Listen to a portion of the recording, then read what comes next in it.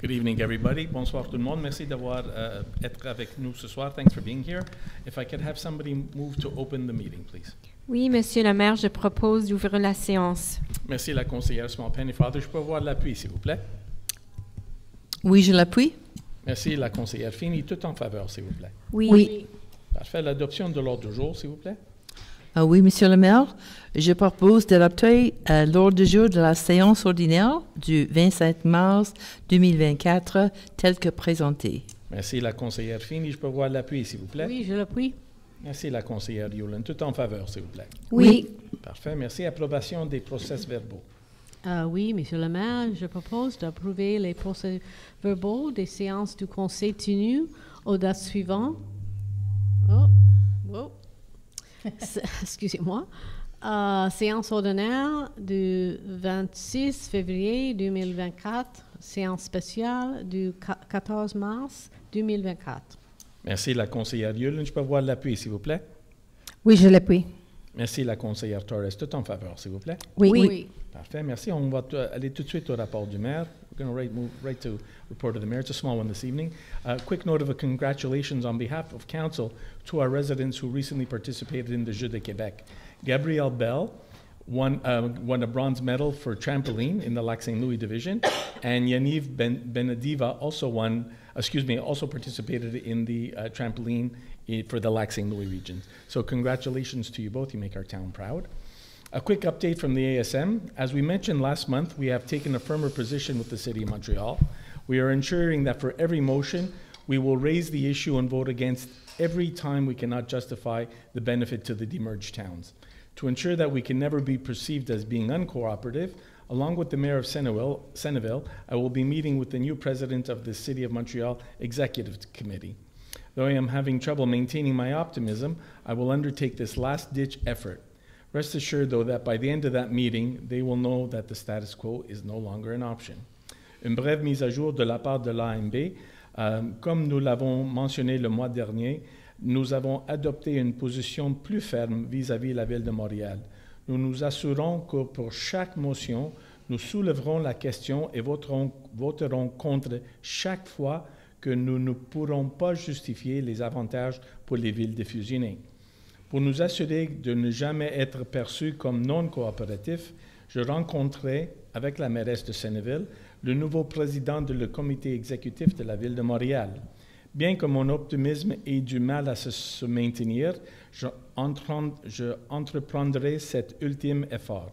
Soyez assurés qu'à la fin de cette rencontre, ils sauront que le status quo n'est plus une option. Thank you very much. Merci. We're going to move on to the councilors' reports, starting at seat number 2 on matters pertaining to public works, communications, and the environment. Councillor Elizabeth Hewlin. Thank you very much. Bonsoir à tous. So in Public Works undertook what we hope is our last snow plowing operation of the season. But most of the month has had, as you know, record warm temperatures, and that's allowed the team to make road repairs, do asphalting, pothole filling around town. The good weather also made it possible to clean up in the parks, to remove the hockey boards from outdoor rinks, which unfortunately didn't get much use this year, but they went up and they came down, and work on tree maintenance. There was also one leaky valve repaired at the intersection of Garden and Valentine North. Coming up, the notices will be going out for the spring tree planting program, and the street sweeper will be back on the road early next month. Of interest in the environmental portfolio this month, the new waste management bylaw has come into effect, though the principal elements will only come into force May 1st. Those being the restrictions on bin size that you can use and the prohibition of the use of plastic garbage bags on their own outside the bin.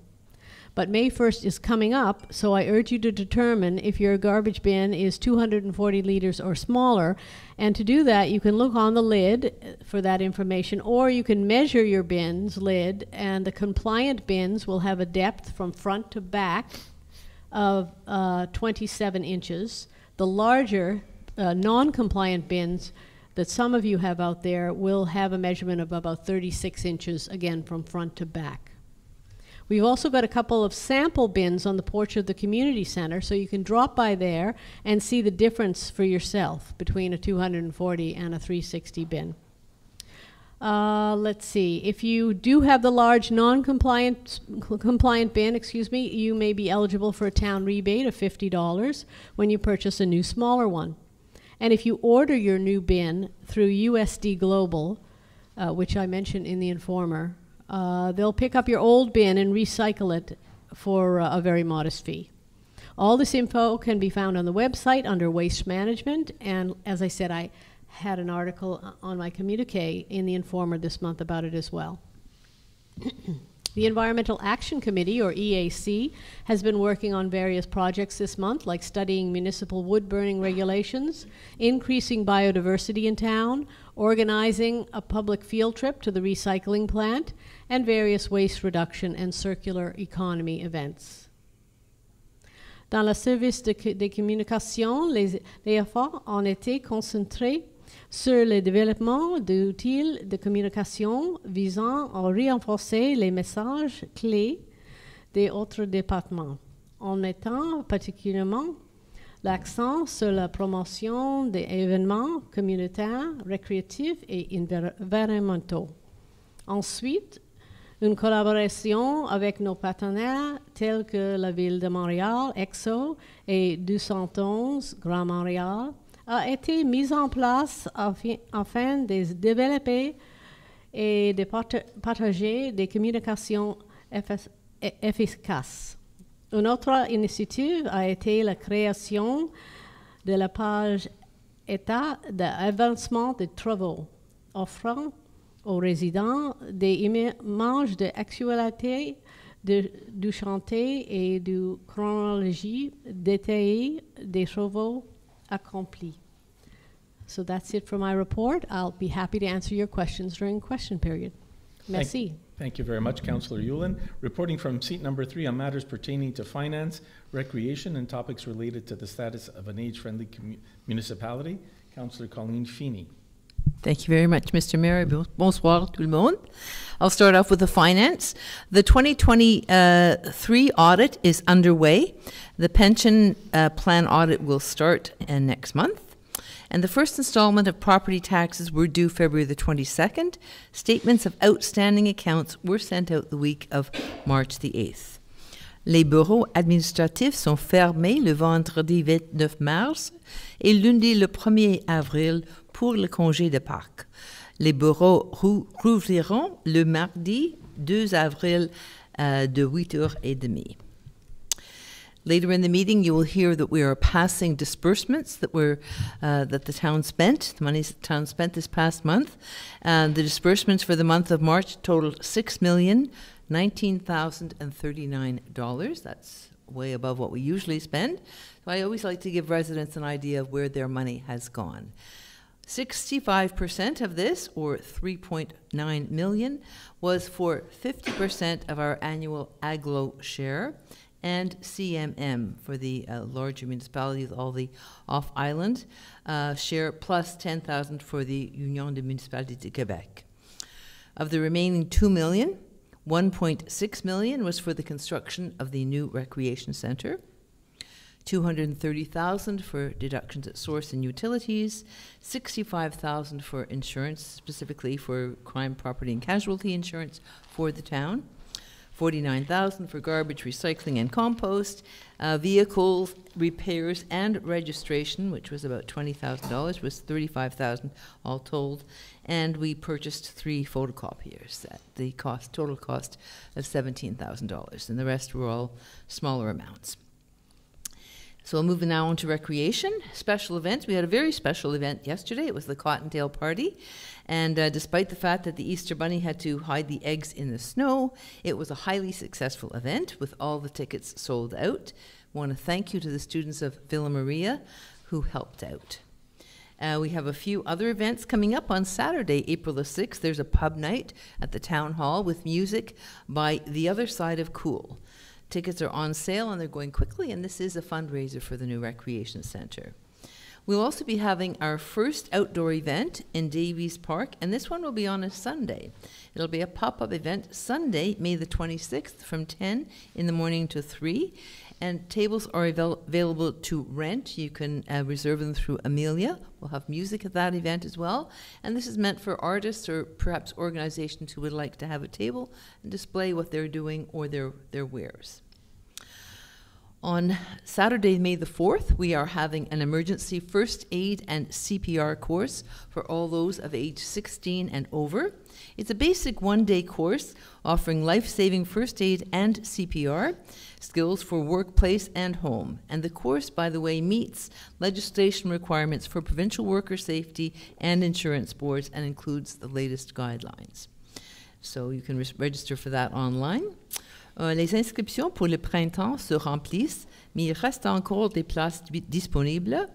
La plupart des programmes pour enfants et adultes commencent la semaine du 1er avril. Aussi, les inscriptions pour été sont disponibles pour le camp, les programmes d'été du centre communautaire, le camp de tennis et les programmes d'été pour adultes. Les participants peuvent s'inscrire sur Amelia. Pool programming. We're very happy to announce that with a collaboration of Côte St. Luc, the city of Côte St. Luc, we have been able to offer our residents access to summer swimming programs. We will have a swim team, a dive team, aquafit, life-saving courses, and master's swimming programming, and it's now available for registration on Amelia, and the early response from residents has been great. So register now to secure your spots in our programming, as it is more limited than it would be usually in fact that because it is Côte St. Luc's pool, we are only being able to have certain times, so we'll have to limit some of those programs. So I want to actually take this opportunity to thank our fellow community, Côte St. Luc, very much for their collaboration on this with the use of their pool. It is very much appreciated. Camp. Camp registration is ongoing and has been constant, and the response to our 2024 summer plan that was confirmed has been great. Again, with the collaboration of Côte St. Luc, our camp participants will be swimming daily at their exterior pool, and with the collaboration of the EMSB, our home base this summer will be Royal West Academy. So the outside part will be outside Royal West, and if they have to go in the rain, it will be inside Royal West. It should be great fun and a safe summer for all participants. Les informations sur tous les événements et les mises à jour ont été ajoutées au site web, affichées sur Facebook, dans The Informer, et les résidents peuvent acheter des billets pour les événements ou s'inscrire au programme sur Amelia. Finally, the seniors portfolio, it's been very, very busy. I want to thank Marion and her crew for this. They had a very successful St. Patrick's Luncheon on March the 15th and a great lunchtime conversation with the SPVM on the topic of fraud on March the 20th. As well, we have a lot of interesting talks coming up. Here's just a couple of them. One of them will be called Here Comes the Sun. It's a lunch and a lecture, or you can just choose to go to the lecture only, by Bruno Stenson, and we will learn about the upcoming solar eclipse. This will be held on April the 4th, and I want to specifically note that it's going to be on April the 4th, which is before the eclipse, and not on the 18th as it was incorrectly reported in the Informer. So it'll be April the 4th for that lecture. There's also a tea party on the 24th of April. And then there'll be another discussion, an interesting one that's of very much interest to seniors. Do I stay or move? And this is going to be by Marie-Claude Giguère, who's a consultant, and she's also an author, and she helps seniors. So that will be on Friday, April the 19th at 1 p.m. at the Community Center. If you want any information on these, you're welcome to call the Community Center. Another new thing we have coming up as part of our MATA plan, we have a new active walking group. It's going to be held the first Tuesday of the month, and it's going to start this coming month, Tuesday, April the 2nd, with a walk to Mount Royal. The cost will be $5 for members of the 50-plus club and $10 for all others. So again, call the Community Center if you are interested in registering for that. Et si vous avez des questions, n'hésitez pas à me poser plus tard ou à m'envoyer un courriel. Merci beaucoup.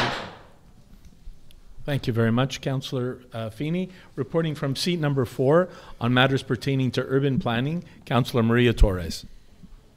Good evening. Bonsoir à tous. During the last month, the Urban Planning Department issued 33 permits, mostly for renovation and for public domain interventions. 4 notices were sent to residents, 2 for maintenance of buildings, 1 for non-compliant work, and 1 for a commercial sign without a permit.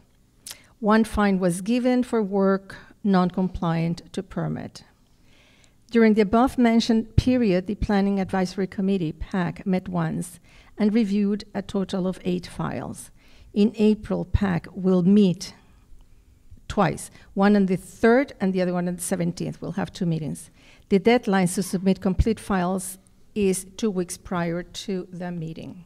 Les prochaines réunions du comité consultatif d'urbanisme aura lieu le 3 et le 17 avril. Les dates limites pour soumettre les dossiers complets sont 12 semaines avant la réunion. This month, on the communique, I wrote an article about sometimes we have to fell trees on our properties on public domain. And so I specify in which cases you can do it or not, and sometimes we have to replace them. I didn't have enough space to add 2 suggestions, which I'm going to give them today. And one of them, as Councillor Ulen mentioned before, we have in the town has a program, which is a give a tree away program. It costs, last year I think it was $20 plus administration fees. I suppose it's around the same. They give you a choice of 3 trees, and they deliver to your house, and then you plant it yourself. It's a great way to keep on planting on our part of the house, especially if we have to cut one down. My second suggestion is something that I'm doing this year. I have a gorgeous apple tree that unfortunately has been dying, is at the end of its life cycle. And we knew this for a few years. So 2 years ago, I took advantage of one of these trees, planted in, and this year I'm going to cut down my apple tree, but the other one is beginning to flourish and be ready to take over. So those are my 2 suggestions. We always encourage you to plant trees, as many as you can. Et finalement, n'oubliez pas que si vous prévoyez d'effectuer des travaux, vous devez toujours vérifier auprès du service d'urbanisme si les travaux projetés nécessitent ou non un permis. Et que toutes les demandes de permis et autres autorisations doivent se faire via le site web de la ville. C'est tout pour moi ce soir. Si vous avez des questions ou des commentaires, n'hésitez pas à me contacter ou le département d'urbanisme. Merci à tous et bonne soirée. Thank you very much, Councillor Torres. And finally, from seat number 1, reporting on matters pertaining to public security, Councillor Lauren Small-Pennefather. Bonsoir tout le monde et merci d'être venu ce soir. Comme ma collègue Fini a mentionné, il y avait une prévention de fraude avec le SPVM qui fait partie de MADA le 20 mars. Donc, on a couvert les topics de la prévention de la fraude, l'arnaque des grands-parents et aussi la duplication des numéros de téléphone du gouvernement. So, as my colleague Councillor Feeney had indicated, we had a MADA meeting on March the 20th, and 3 of the important topics that I've discussed frequently in my reports were fraud prevention, the grandparent scam, as well as spoofing of government telephone numbers. We are conducting 2 traffic studies in the town on streets that we have received complaints of speeding, where the results will be presented to the town's Community Safety Committee. And again, unfortunately, we continue to be on the lookout for an individual who continues to steal from the inside of cars. Donc, on continue de surveiller la situation avec un individu qui est identifié, qui vole à l'intérieur des véhicules qui ne sont pas barrés. We also continue to receive some complaints with regards to 4-hour parking and have continued to follow up issuing tickets to vehicles that are found in an infraction. We have a question actually coming up about that as well that I'll answer during question period. We continue to verify various town parking lots on Northview, Westminster, Strathern, and Percival, checking on permits and if the 2-hour time limits were being respected were applicable. We also have had a few more accumulations of garbage and construction waste. And of course, on continue de surveiller aussi par rapport des permis pour la construction. So it's important to make sure you have your construction permits, especially with the spring on horizon. There will be a lot of work permits that will be issued for that. And of course, because there continues to be a strike, we have more presence at Elizabeth Ballantyne, Edinburgh, and Royal West Academy. À cause de la grève des autobus scolaires, on avait plus de présence à l'école secondaire de Royal West et aussi à Edinburgh et Elizabeth Ballantyne.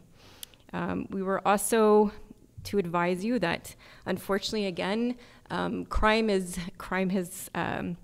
been on Westminster. There's been some criminal activity, unfortunately, where two individuals were dining at a restaurant on Westminster, and they had left their purses unattended. They were still at the table, and two people walked in to the restaurant and stole their wallets as well as their cell phones.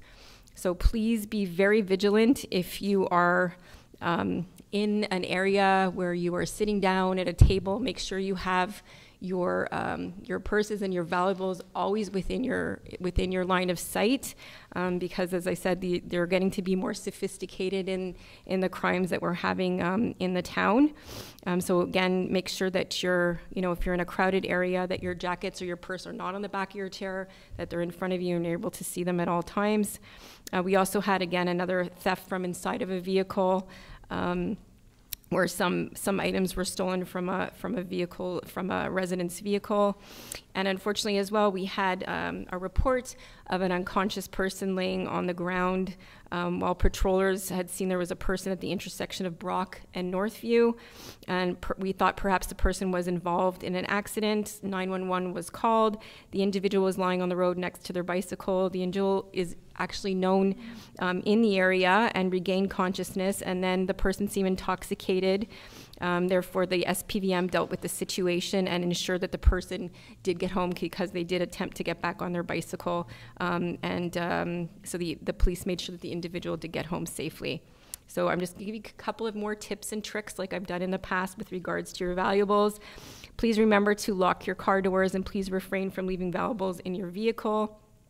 If you see any criminal activity, please call 911 immediately. Also, when in public or crowded areas, please ensure that you keep your eye on your belongings.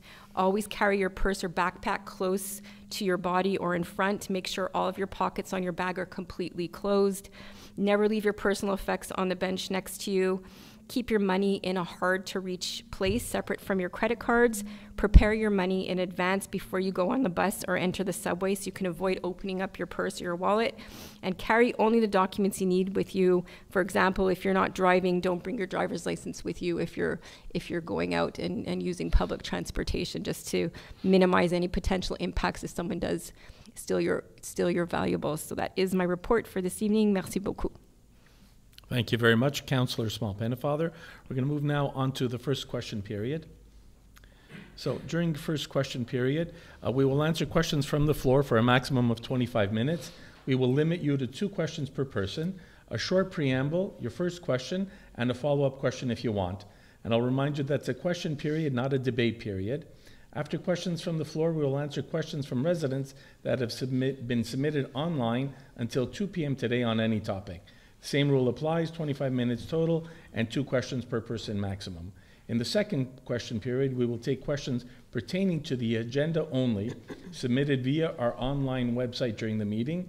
We will limit it to 10 minutes from the floor and 10 minutes online. Lors de notre première période de questions, nous répondrons aux questions de la salle pendant un maximum de 25 minutes.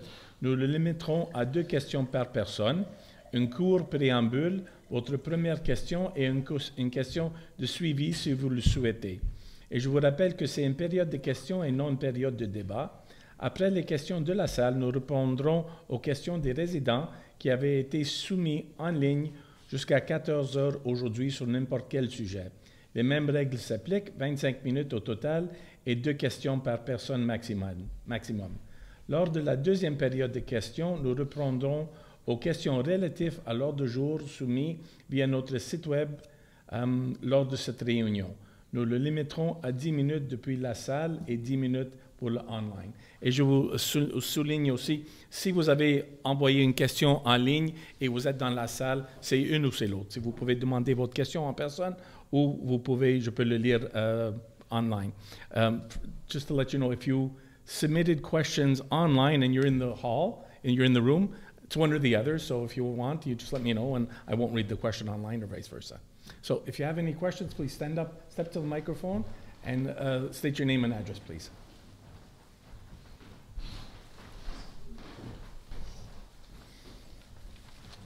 Hi. Hello, Council. Ian Robinson, 143 Valentine. Mr. Mayor, you're right about the meeting you're going to have with the city supporting the tax protest in the suburban. Yeah. So 12% of the citizens pay about 38% of the tax, it seems. Well, it was actually misquoted, Mr. Robinson. Hey, I'm just we pay, the 12% of the residents, we pay 38% of the increase. Okay. Overall, those 12% are paying about 19% of Okay. the total bill. And it's not right, but I'm Yeah. not optimistic for tomorrow, but Yeah, I we're going to have understand. the meeting Yeah, anyway. yeah. So there's some interesting ideas that are put in here about a tax revolt. You know, the mayor of Hampstead. There's a lawsuit by Beaconsfield. Do you entertain possibly, notwithstanding your meeting, whether we get involved with any of that? The path that Beaconsfield has chosen, I'm not sure that their path is going to be fruitful. Just the way that they're framing their legal action, I'm not sure that they're going to have success. That's not to say that we're closing the door on any legal action. We want to make sure that we have this meeting tomorrow and that they'll know very clearly that, okay, you don't want a thing, but then all bets are off. Sure. What Mayor Levy suggested, I'm not sure that it's not my favorite thing, but that's not to say that that's not an option as well. Soon as we decide not to pay our agglomeration tax, we will all be put under titul. That means that the government comes in and takes over. Not sure that that's the right move, I have to be honest with you, Mr. Robinson, but to be clear, something needs to be done. Yeah.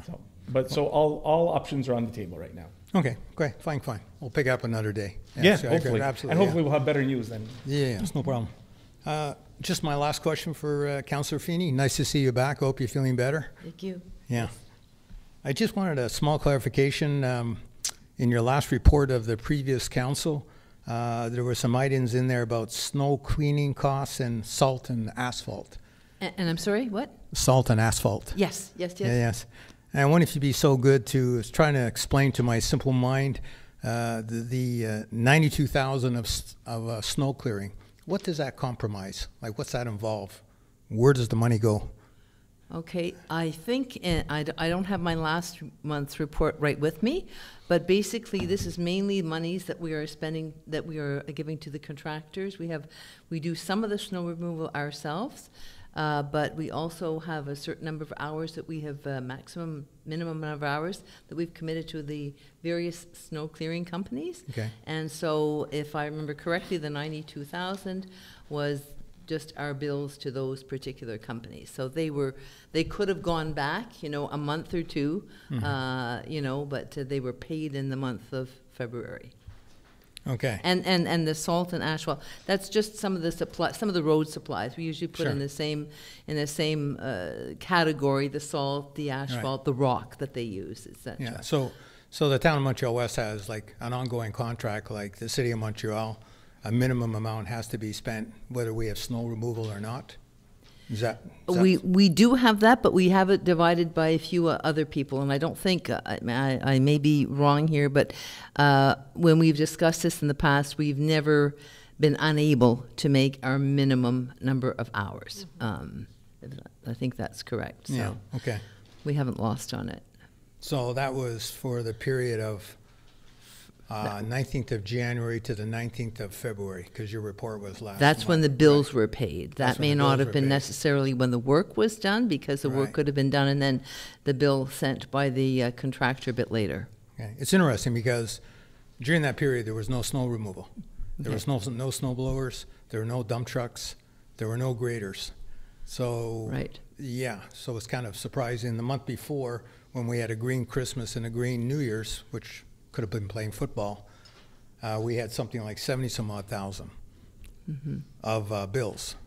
So it just seemed... Some of that it is just timing. seemed- Some of that it is seemed just a the lot to timing me. of the bills. I know that could be. And then even when we don't have that a lot, we've been, I think, doing a lot more salting because of the ice this Sure. particular year. Yeah. Okay, thanks for the explanation. Thank you, much. Mr. Robinson. Greg Bailey at Brock 112 Brock South.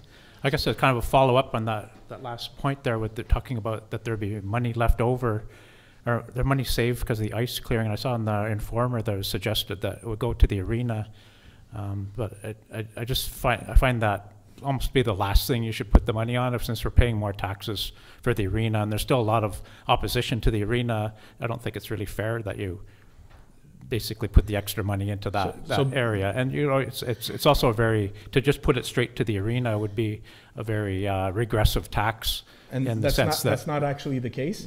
What we said was that any money that's not used becomes part of our surplus. Yeah. And then what we do with that surplus, we decide, are we going to take some of that and pay down some long-term debt? Are we going to pay down some of the mortgage at the rec center? There's a lot of things that goes. It goes into the general surplus. And then we decide where it goes from there. So it's not automatically going to the recreation center. Yeah, because that would end up being a regressive tax, because it would be, you're paying everybody who's saved the money or whatever of the snow removal is paying that into the arena, even though they might have a smaller house or something, or they're not as big of a stakeholder in the town or whatever. Well, They should if you want to think of it that way, then you could also say that the proportion that they've paid into the global budget is also based on how much their evaluation was. So, like if there's $100 left over and I paid $1 and you paid $1 and she paid $2, well, then she's paid twice as much. So it's not really equal that what we've paid.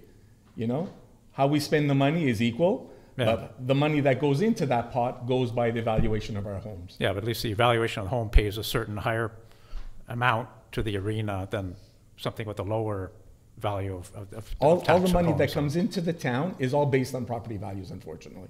I'd love to be able to get away from that, because I don't think that's necessarily always the right path. Yeah. But that's the way it is right now. Okay. My other, it's not, I guess it's not really so much a question, but just a observation that it's become really hard to walk in Montreal West. It's not a very pedestrian-friendly town. And it's kind of, especially around this corner here, because I'll come up from Brock South, even to get to here, I have to wait for 2 lights to get here now. And before I would just take one, it would just be one crossing for me. So everything's slowed down a lot. And then if I go up to, say, the pharmacy over here, now we've got the block at the train tracks too. We're not supposed to walk on the east side of the the east side of Westminster, right? So now you have to go down. Well, usually I've crossed the street already, so I'll go down. I have to come down a little south, use that crosswalk that nobody likes to stop at, and then go across the tracks, and then cross again just to go to that pharmacy or anything on that side of Westminster. So it really restricts where I bother to walk if I just go for a walk in the evening or try to go to the store or whatever. It's kind of directing me in a certain place. That's a really bad barrier right there, because you can't use that side of we can't use the corner, right, because of the apartment building, Right. Which is jutting out into the sidewalk area. Right? You want to take the question? Sure. Sure.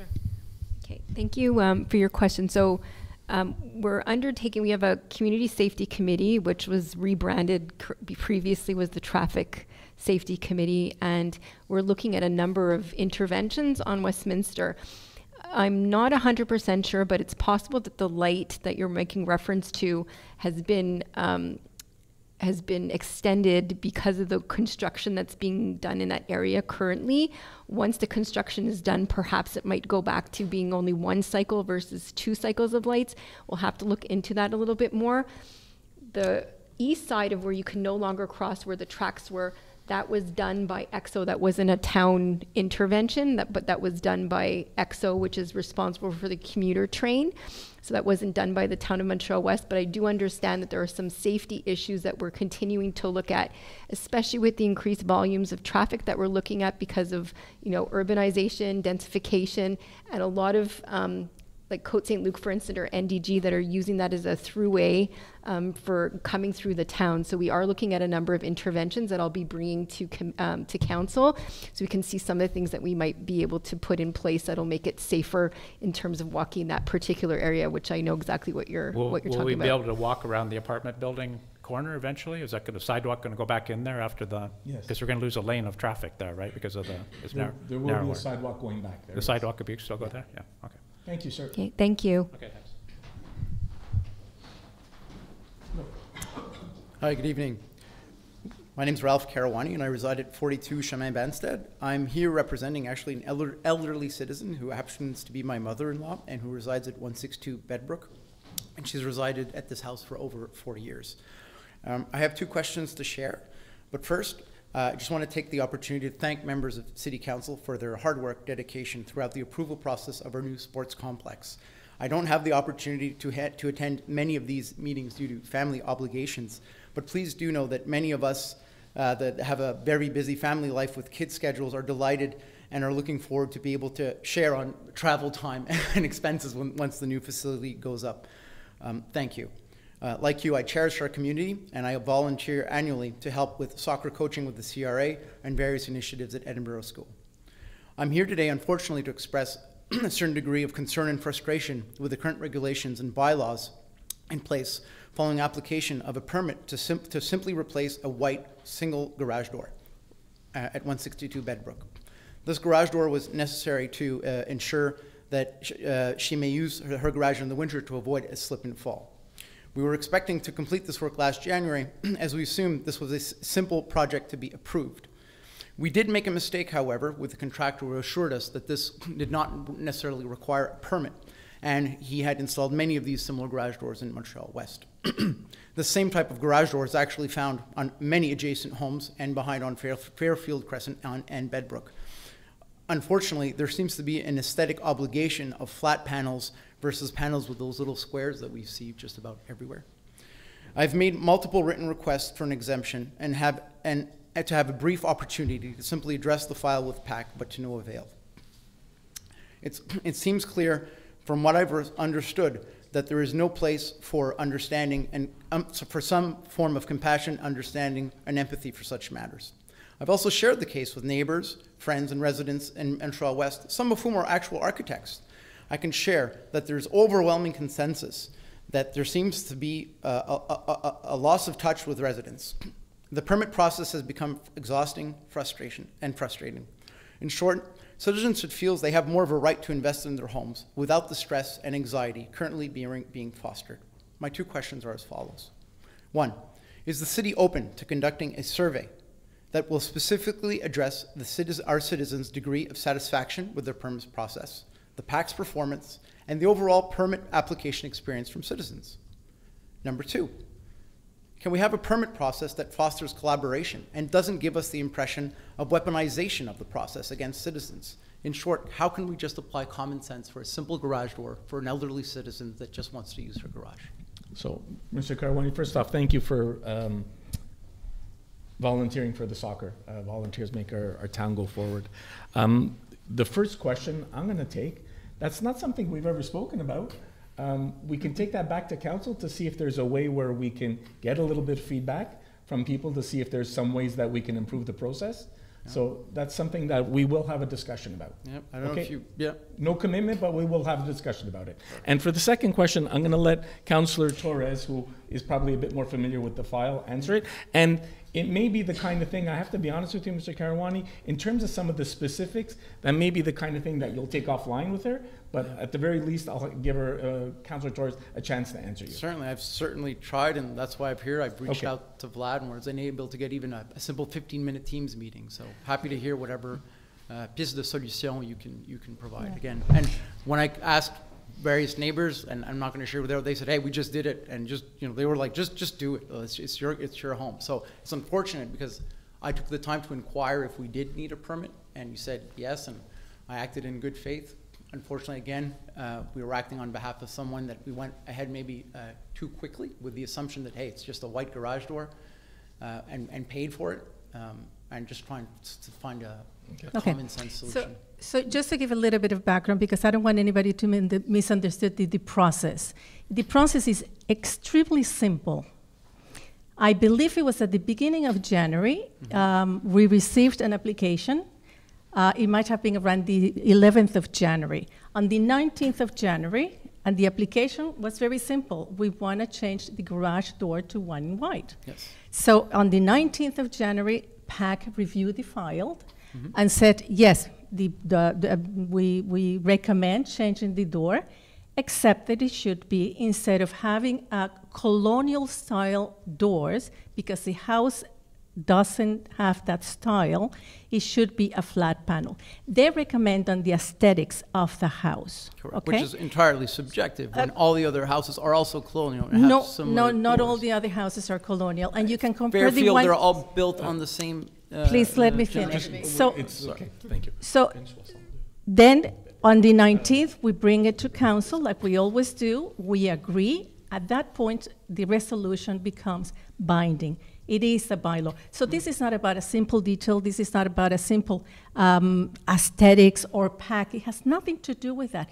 It has to do that it is a legal resolution. We approved it. Now we have to go back into it and said, you brought a couple of issues afterwards, the safety, the age, the health of your mother-in-law. None of that was presented to us.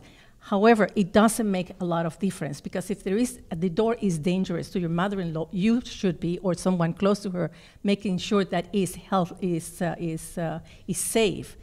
Our responsibility was to recommend a door that it was aesthetically pleasant to the house, and then we agreed. Everything else is a legal matter.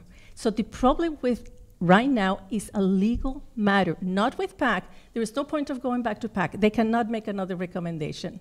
Okay. So do we want to go back every time somebody asks for an exception to go back and have to redo our recommendations?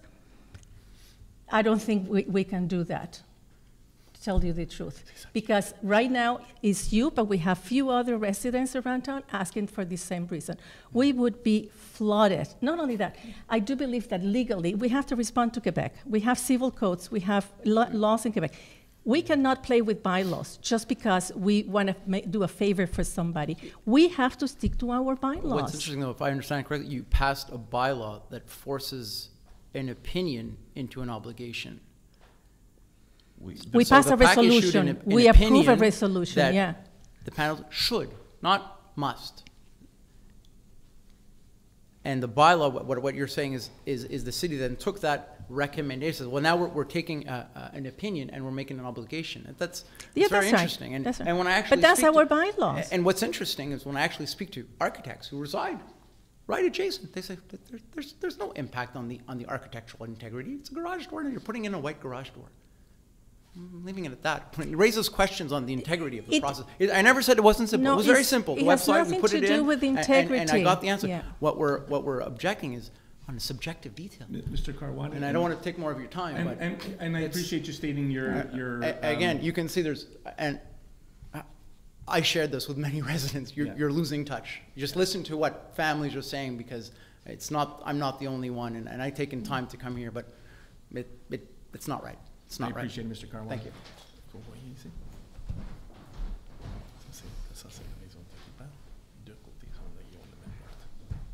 Yes, ma'am. Good evening. My name is Zara Yaktin. I'm sorry, can you repeat your name? I'm sorry. My name is Zara Yaktin. I have my own business in Montreal West since 2022. Yes. And I'm a representative of some business owner in building 16 Westminster and 18 Westminster who couldn't participate in this meeting tonight regarding to our problem for the parking lot. And because I'm talking about my story since 2022, all the time I apply for the permit for the parking lot from the city. Never I had any problem. Since 3 weeks ago, every week I receive a ticket from the security. And then because, we have two opportunity as a parking lot. One of them that is a little bit far in Miller Street. And most of the time it's full. There is sometimes the boat inside or some like a kind of machine that I don't know the name. And we have difficulty to find a parking lot, so sometimes we need to come and put in the other parking in Miller Street. And I completely understand why there is a rule for maximum 2 hours, because this area is near the train and most of the people can abuse, put the car there, take the train, go to downtown and do the business and everything. But what about us that we are here as a resident and owner, and it's, you know, all the time I cannot leave my client or my business, go down, change the car, and I receive the ticket, or all the time we have a stress, or if I go down, I will visit another ticket on my window. Right now, I have a very tough time right now. 3 weeks, I receive 3 tickets, $64. I don't know if it's not big money for the city. For me, as a single mother, is a big money that it's really make me so disappointed. I talked to the 2 guys in like a night shift of public security, and today morning I went to the daytime day shift. Mm-hmm. Both of them, they say that just talk to a city. It's we are doing our duty. They say to us, no matter, just put the ticket, go talk to the city that you have a right here, and find a solution for this problem. So there was the same kind of question is being raised during question period, during the online. So I'm going to let Councillor Small-Pennefather address it for you, please. Thank you. I just want to clarify, are you Mrs. Amelia Wojciech? No. No, you're not. Okay, all right.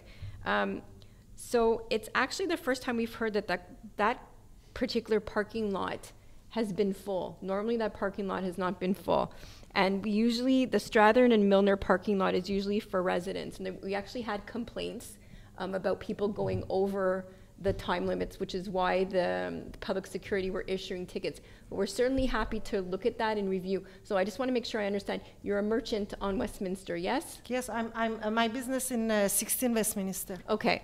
So there were some other parking lots that were identified as well that you could park in that had longer parking, but we can definitely look at the parking situation and see if there's anything that we can do, but council will absolutely discuss it, because as the mayor said— talk about something else than the 2 parking lot in Miller?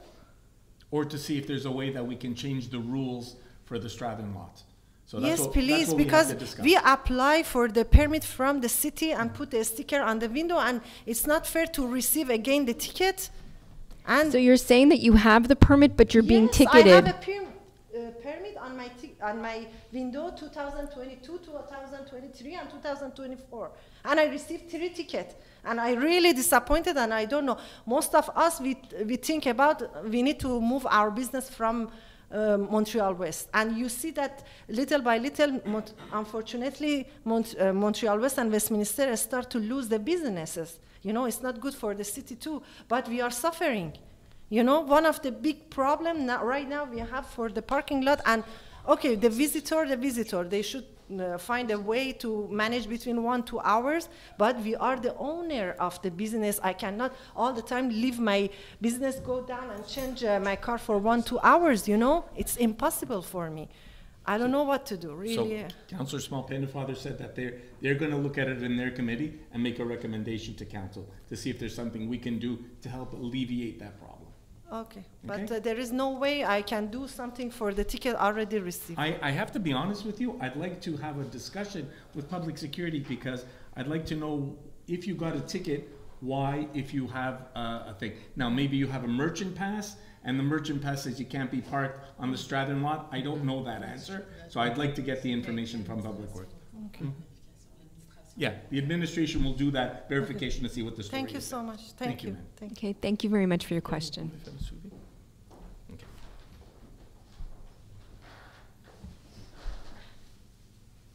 Slant Carney, Wolseley North.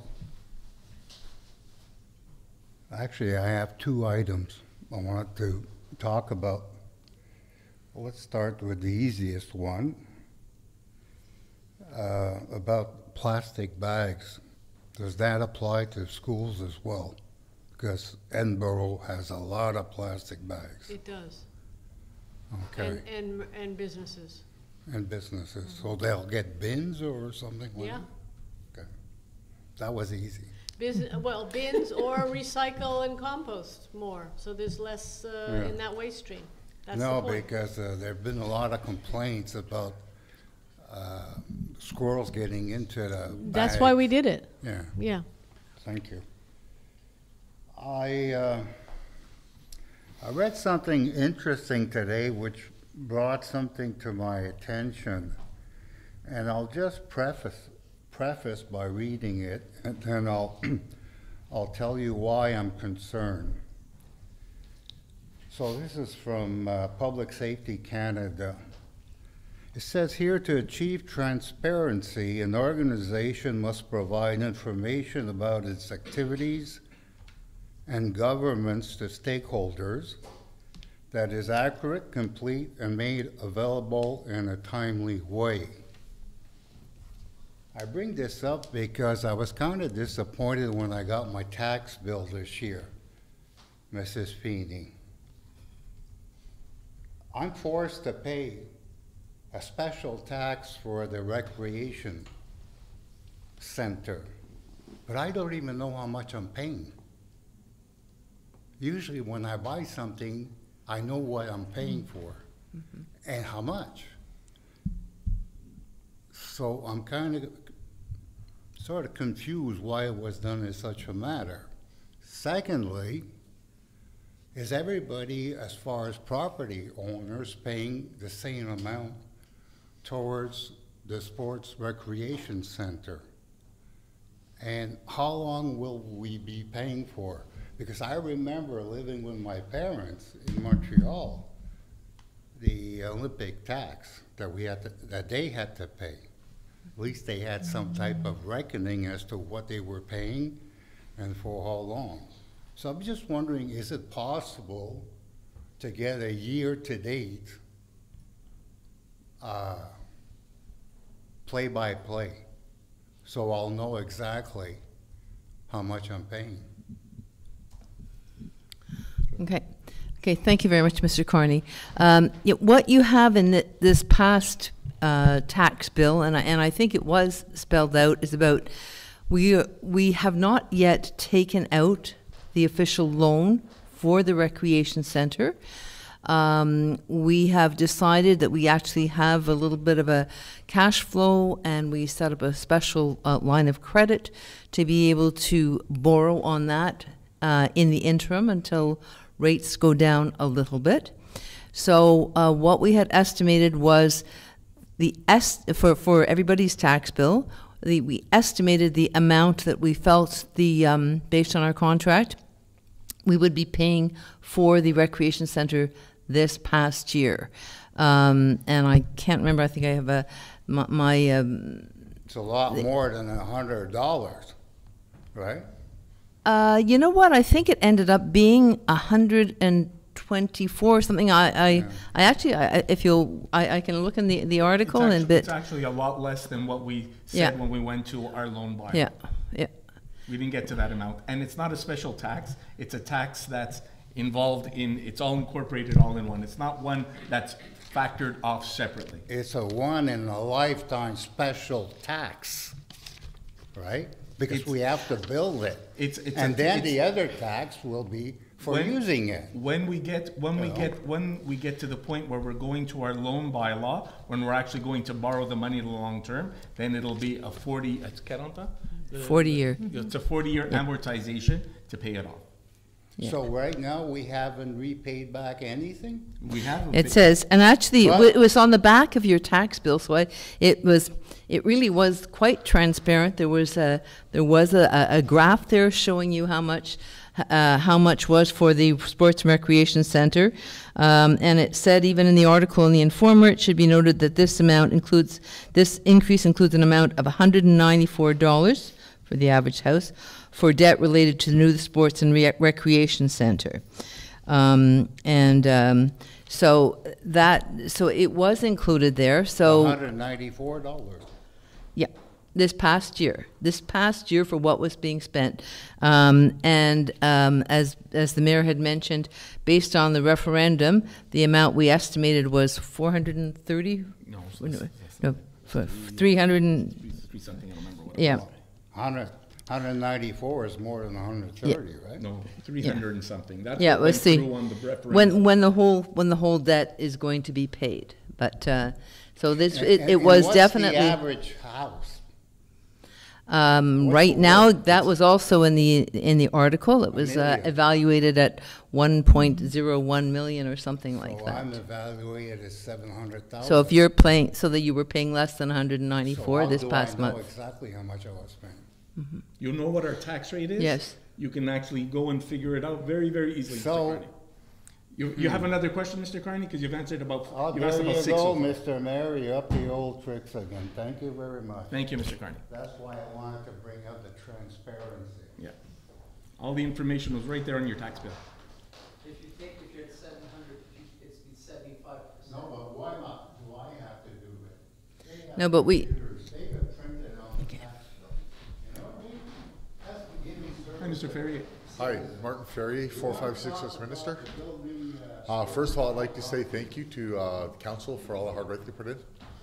I'd like to address permits. And I'm not going to mention the person by name, but they're going to know who they are when I say what I say. It was put to me a month ago that I had a house fire on Westminster back in August. And a month ago, somebody had said to me, all I've done is complain since the fall. I'd like to ask that person what they would do if they lost their house, all their belongings. Their child has nightmares, and their significant other has become ill. That's the first thing. Secondly, the permit process is incredibly difficult. I have never gone through a house fire before, having to demolish a house and rebuild. So we do not have experience in this. So if mistakes are made in asking for permits or other things, the town has done nothing to help us in any way, to guide us in the right way. I am going to call one person out, Vlad. This person is not an elected member, he's a paid person from Montreal West. And trying to get information or anything out of this person is like pulling teeth. I'm going to mention 2 things in particular. When we were rebuilding our house, one of the things we had doing is adding an extra place, a triplex. Common sense, by looking at Google Street View, can show that our driveway fits 3 vehicles. This man wasted 3.5 weeks of our time to prove that we had the space for 3 parking spots when just Google Maps and common sense shows. The second thing, which I have to give council credit for, that they amended it, but they wanted a monetary guarantee of $260,000 that we needed to put up, so we're going to reconstruct our house. To council's credit, that was amended to $50,000. But my question is, why would the town try to take advantage of a situation and ask for the maximum right off the bat? That was another 3 weeks of wasted time getting it put down to $50,000. I don't understand why the town is not using common sense or is more understanding in such a situation like this. So if I can address that, Mr. Ferrier, and we've had this discussion, Yes. you and I, the town has a responsibility to ensure that that house gets rebuilt and that it's not just taken down and left down. So that was what the amount was. The idea, please let me finish. Yes. The idea was that that money would be used to rebuild that house if for some reason somebody walked away from it in that case. When it was pointed out to us the difficulty that it was causing, we then amended it, and you and I have had that discussion afterwards as well. That's correct. Okay, If I'd like to just rebut that. This is not a debate period. It's not a debate period. You You're can right. ask another question if you want to. No worries. But then it's your second I'll question. let you answer the rest of my question. Okay, and the second thing, staff members aren't here right now, so it's not fair. You've mentioned it to me now, and now you've mentioned it actually in public. I've already mentioned it to the lady who's running our town, our Director General here. So she's very well aware of the situation, and if there's things that she needs to do, she will undertake those things to be done as well. But we haven't seen any change. He is still not replying to emails. For me to ask you back, you've asked this person to look into it. He is still not replying to our emails. So when is this person going to look into it, or if they have looked into it, why has he not changed his behavior? Okay, and then that's why I'm here tonight, first time. Mr. Ferry, and the last we spoke, you and I suggested that if you were still having issues, to make sure that I got copied on it, and Councillor Torres, one or both of us, so that we could then follow up to see. Okay. So that if you weren't getting an email, I didn't have to hear about it 3 weeks later. I could find out and try and get something to move and see what's going on, what the delay is. I think I did copy on this. I haven't seen an email from you since we met. Yeah, I did receive it. Can I say something? Please, go ahead, Councillor Torres. Your experience have been extremely difficult, and I think we all understand. And believe me, it is a constant topic of conversation. However, we've never had to deal with this issue that I know of, a house burning down where we had to demolish and all that. So it has been a learning experience for us too. We have to go by the law, trying to learn the law and try to follow it. There has been a lot of mistakes, and a lot of times have been misunderstandings because there are too many people involved in this group from your side and our side. And sometimes Vlad, maybe he's not answering. I don't know why. Maybe there is nothing to answer. I do know that since the last meeting, we told you that your file was going to present it to PAC, which was last Thursday, and then that today is up for approval or not, and whatever conditions come along with it. And I do believe he let you know that. In between, it might not be communication because there is no time. But if we tell you there's going to be on Thursday and then on Monday, there is nothing in between unless you have a special question to ask. However, I want to reiterate, and I want to say something because I did say it to council. The person who said that you were complaining too much, it was myself. I don't want Vlad to take a fault for that. I was going to call you out. It's just... I know, but I did it, and I tell everybody I'm very open. I lost my temper first time I've done it in 11 years, and but it's a very emotional case, I have to tell you, from your side and from our side as well. So once again, I apologize.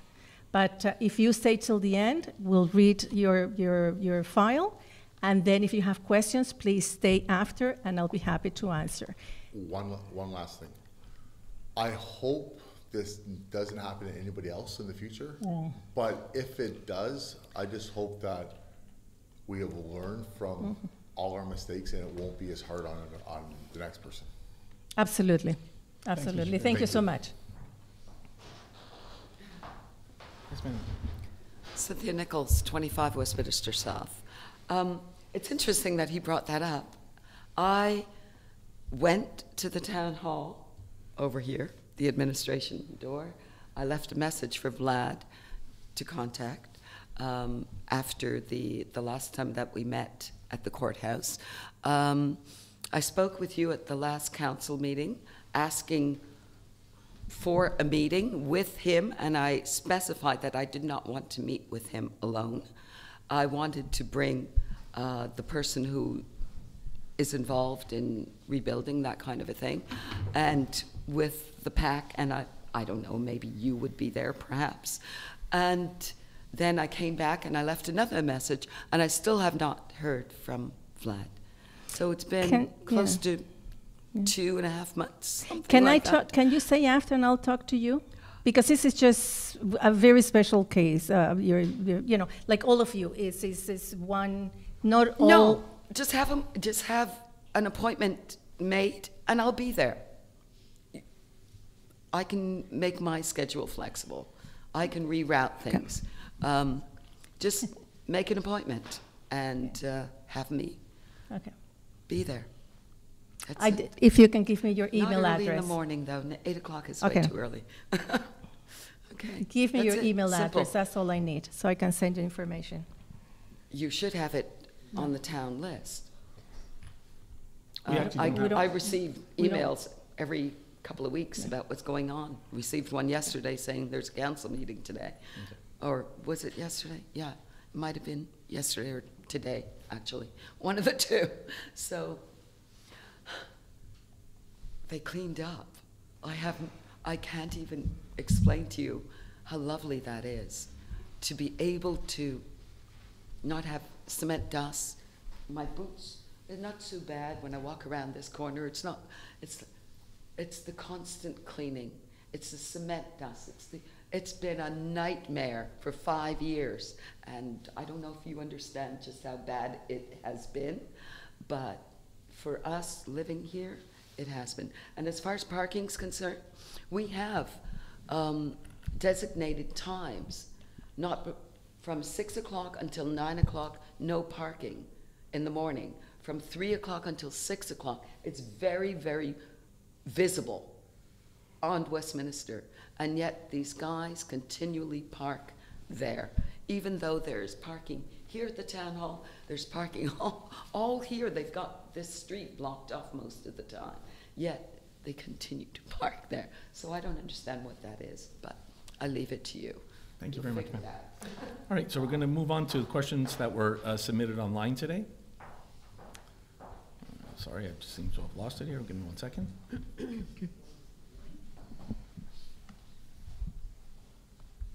All right, first question comes to us from Eileen O'Reilly, 139 Percival. Can you please clarify what the various paint marks on the trees signify?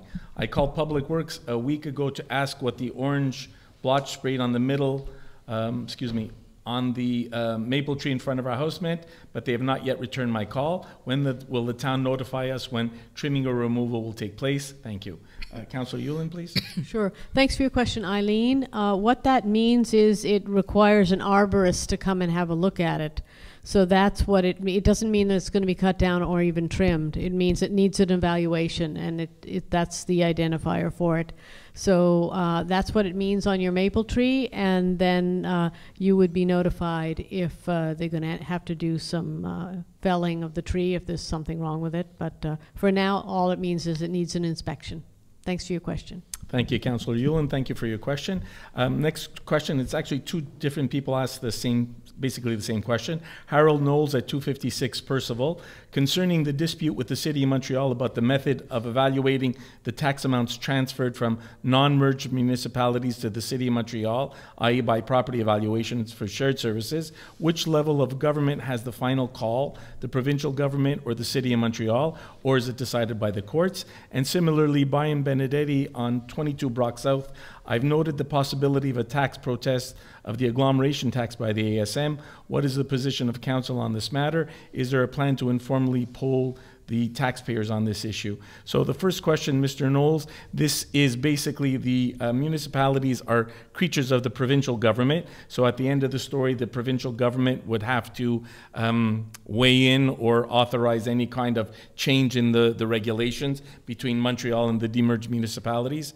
The provincial government has already told us they will not weigh in and judge anything. They said they are leaving it to us to come up with some kind of a new deal that they will then bless for whatever that's worth. In terms of Mr. Benedetti's questions, yes, the ASM is also considering more strenuous matters, or excuse me, more strenuous ways to protest our tax situation with the City of Montreal.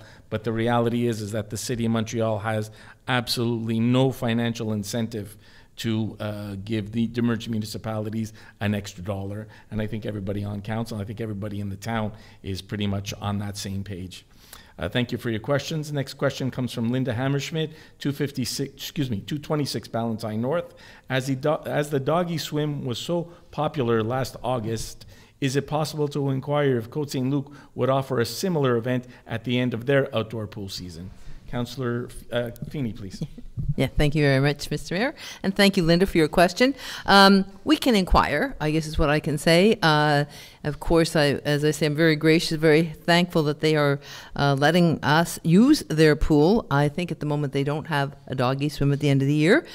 So we can ask them and tell them it was popular with us, but certainly it's their decision to make. But we will inquire about it. Thank you for your question. Thank you very much, Councillor Feeney. Next question from Jennifer Melnick, 140 Ballantyne South. My question is regarding the redevelopment of Avon Westminster Corner. Now that construction barriers have been removed from in front of the condos, it's visible that the building has very little setback. The artist rendering of the area has a lot of greenery and trees. I know it was mentioned that there was a plan in works for redoing the sidewalks and road in that section. Has it been done? And if yes, is it possible to share the design on the town site? Are we losing a lane of traffic where there's greenery where's the greenery supposed to fit? So in answer to your question, Ms. Melnick, the finalized plans have not been undertaken. What you've seen are, I think, just artist renderings that were made by the promoters of the site. At one point, we spoke about many different things, about bump outs to make the corner more secure to cross, but we have not finalized any kind of plans at all. And that will, when the work is finished over there, and we undertake a study to see what the proper options may be, and we usually give that kind of a study over to traffic engineers to determine what's right for us there. So nothing's been done yet. Thank you for your question. Next question comes from Nicholas Curtis, 74 Easton. Similar to the question the lady asked before, can the city look to give residents and businesses a permit to use the parking lot at Strathern North and Milner? The permit parking available in the other parking lot at Percival and Milner is usually full. The current blitz to ticket this parking, though understandable for people utilizing it as a commuter lot for the train, is causing undue tickets to be given to employees of Westminster businesses. Haven't the businesses suffered enough?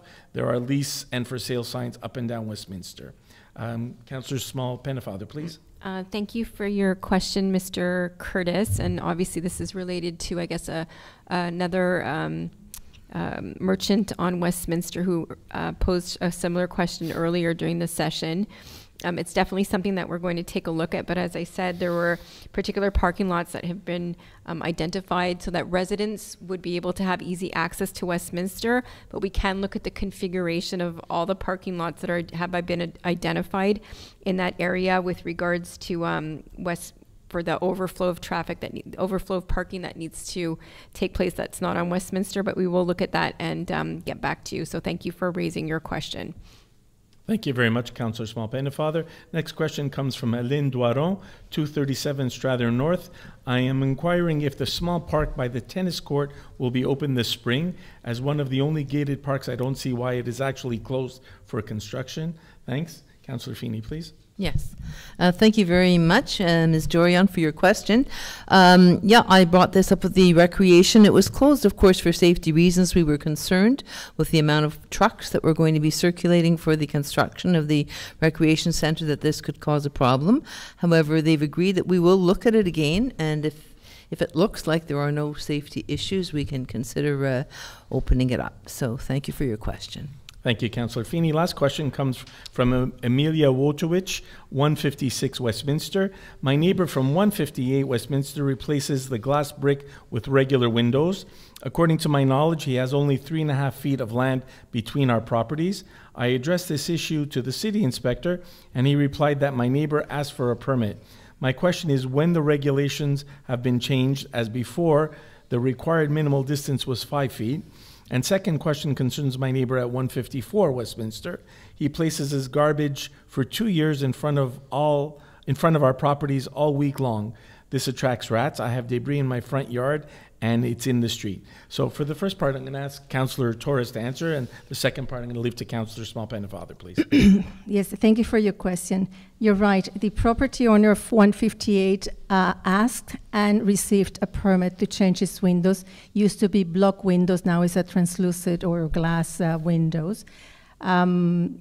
They got the permit, right? So your question is, and I assume you're concerned that being a window that is located on the side of the house that is close to your house, and you say that the distance between the lateral setback and his house is 3.5.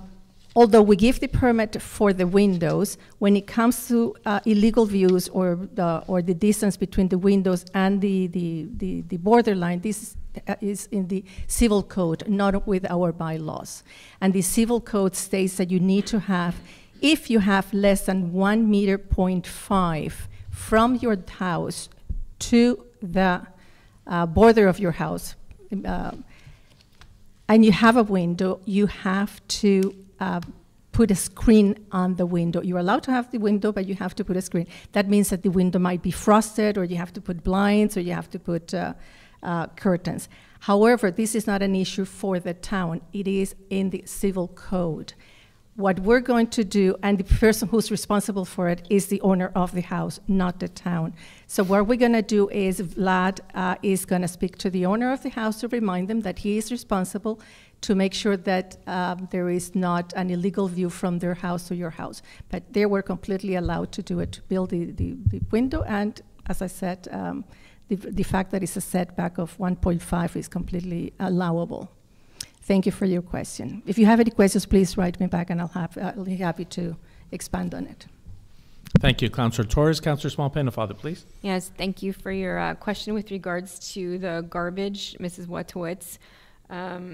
You're right, there is a bylaw that exists under 4.2.13 and 14, and that is there's supposed to be a certain amount of distance between your garbage bins, your recycle bins, and your composting bins from the street. There have been a few complaints that we've received, so we will ask. The public security has in the past done some awareness campaigns with regards to where the bins are supposed to be placed in relation to when you don't have garbage pickup and what happens after garbage, compost, and recycling pickup. And we'll make sure that we create a bit of an awareness around that, so that people do make sure that their bins are appropriately placed when they're not put out for pickup day. Thank you for raising that question. Thank you, Councillor Small-Pennefather, and that's the end of public question period. So we're going to move back to the agenda now. We're going to Administration and Finances, approval of disbursements for February 24th to March 22nd, 2024. Yes, Mr. Mayor.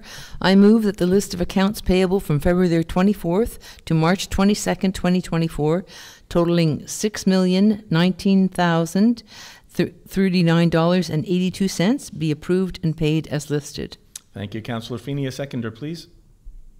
I second the motion, Mr. Mayor. All in favor, please. Aye. Thank you very much. Délégation de pouvoir pour le mois de mars 2024, s'il vous plaît. Oui, je propose d'approuver le rapport de la directrice générale concernant l'exercice de pouvoir délégué en vertu de règlement numéro 2005-002 pour le mois de mars 2024. Merci, la conseillère Yulin. Désolé. Et je peux avoir de l'appui, s'il vous plaît? Oui, je l'appuie. Merci. La conseillère Torres, tout en faveur, s'il vous plaît. Oui. Thank you very much. Recreation and Culture grant applications. I move one, that the Town of Montreal West apply to the following granting organizations through the applicable program: Veterans Affairs Canada, Community Engagement Funding, CPRA, Canadian Parks and Recreation Association, Green Jobs Initiative. Two, that the signature of these applications by Ms. Marion Scully, Culture and Special Events Coordinator, be approved. Thank you very much. Councillor Small-Pennefather, can I have a seconder, please? Yes, Mr. Mayor, I second that. Thank you, Councillor Feeney. All in favor, please. Aye. Thank you. Urban Department Site Planning Projects and Architectural Integration Program. I move to acknowledge receipt of the minutes of a meeting held by the Planning Advisory Committee PAC on March 20, 2024. To approve as presented under the SPIP the following plans submitted to this meeting in accordance with the recommendations of the PAC as outlined in the minutes. 217 Bedbrook, replacement of 2 windows and addition of a new window on the attic space. 141 Brock South, recapping of front landing and stairs. 24 Fenwick, replacement of 2 attic windows. To approve with conditions under the SPIP the following plans submitted to the meeting in accordance with the recommendations of the PAC as outlined in the minutes. 190 Bedbrook, replacement of the front door and garage door. 227 Westminster North, replacement of 2 doors and 6 windows. 325 Brook North, replacement of the front door. 158A, 158C, replacement of 2 glass blocks opening with windows. Oh, that was on Westminster, I'm sorry. And the last one is 456, 458, reconstruction of the main building due to fire 456-458 Westminster North, reconstruction of the main building due to fire. And last, to defer the examination of the following plans to the next meeting of the council in accordance with the recommendations of the PAC as outlined in the minutes. 151 Valentine North, replacement of bricks for the new extension project. 141 Brook South, replacement of the railings. And 456-458 Westminster North, new garage door. Thank you very much. Councillor Torres, can I have a seconder, please? I second the motion. Thank you, Councillor Small-Pennefather. All in favor, please. Aye. Aye. Thank you.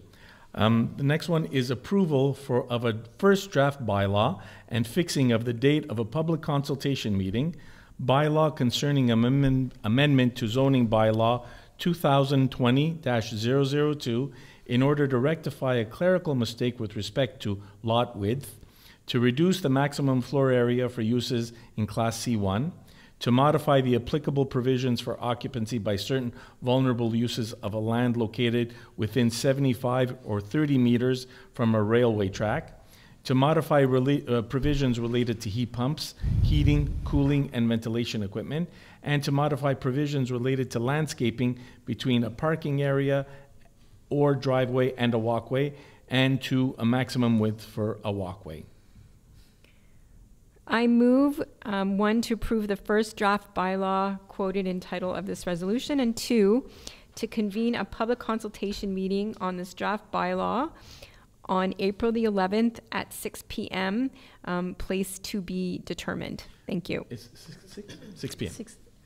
Thank you very much. Yes. Councillor Small-Pennefather, can I have a seconder, please? I second it. Thank you very much. Councillor Torres, all in favor, please. Aye. Aye. Thank you very much. Next is a motion calling on the government to increase federal funding for infrastructure work. Mr. Mayor, whereas Canada is experiencing record population growth, having welcomed 1.25 million new Canadians last year alone, whereas according to the Canada Mortgage and Housing Corporation, CMHC, at least 3.5 million additional homes must be built by 2030, and municipalities need to build or expand the infrastructure to accommodate this growth. Whereas the Federal of Canadian Municipalities, Federation of Canadian Municipalities, FCM, has estimated that the cost of municipal infrastructure required to support housing and development is, on average, in the range of $107,000 per unit. Whereas, according to Statistics Canada, the cost of upgrading existing municipal infrastructure so that it's in a state of good repair is in the range of $170 billion. Whereas non-residential construction price inflation has risen by 29% since the end of 2020, and municipalities are facing soaring costs for infrastructure projects without corresponding growth in revenue. Whereas, unlike federal and provincial revenue, municipal tax revenue has not increased in recent years along with inflation, economic growth, and population growth. Whereas municipalities are facing a gap in federal infrastructure funding as the 10-year Investing in Canada infrastructure program has come to an end. The Canadian Community Building Fund is being negotiated, and the Permanent Public Transit Fund is set to start in 2026. Whereas the Canada Community Building Fund, CCBF, which was formerly known as the Federal Gas Tax Fund, provides more than $2 billion in annual capital funding directly to municipalities through a predictable allocation mechanism, and municipalities of all sizes use the CCBF to deliver direct results to Canadians by building and renewing critical core public infrastructure, including water infrastructure, local roads, public transit, and community, cultural, and recreation facilities. Therefore, I move that the town request that the federal government work with provincial and territorial governments as well as with other stakeholders and municipalities to maintain the CCBF as a source of direct, predictable, and long-term funding for local infrastructure priorities. Secondly, that the town also request that the federal government commit in Budget 2024 to the next generation of infrastructure programs, including a new program for water and wastewater infrastructure, and an increase in the Disaster Mitigation and Adaptation Fund. And thirdly, that the town request that the federal government convene provinces, territories, and municipalities to negotiate a municipal growth framework to recognize the way municipalities are funded in order to enable Canada's long-term growth. Thank you very much. Councillor Yulin, can I have a seconder, please? I second it. Thank you, Councillor Torres. All in favor, please? Aye. Thank you. We're moving on to notice of motion and reading and adoption of bylaws. Avis de motion.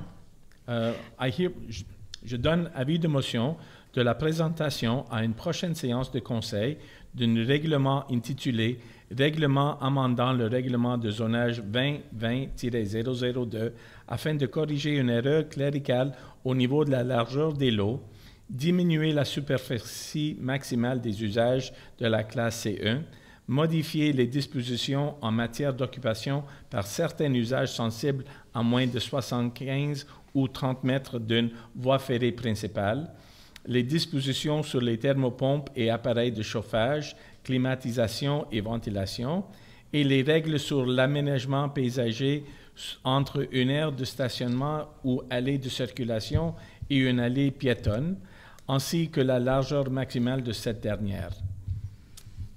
Un projet de règlement fut déposé au Conseil et mis à la disposition du public. That's just giving notice of motion that for that public consultation that we'll have on April 11th, this is the notice of motion for the bylaw that we will pass. We have a second question period. You're more than welcome to step up to the microphone, ask anything that was on the agenda today, and then we can go from there. I see nothing was submitted online. And that's it. Okay, if I could have somebody move to close the meeting, please. Oui, Monsieur le maire, je propose de lever la séance. Merci, la conseillère Torres. Je peux avoir l'appui, s'il vous plaît. Oui, je l'appuie.